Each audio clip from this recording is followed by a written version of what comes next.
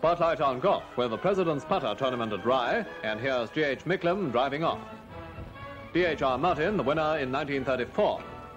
And last year's winner, P.B. Laddie Lucas. Roger Wethered has bad luck with a tricky shot on the green.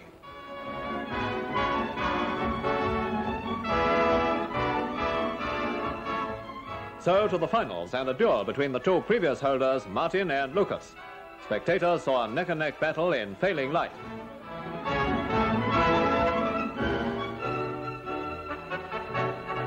Martin lost ground after a good start, but Lucas, after a great recovery, missed a putt which would have given him victory in the 21st. Then, at the 23rd, came triumph for Martin, who will now have the privilege of adding yet another ball to the famous putter.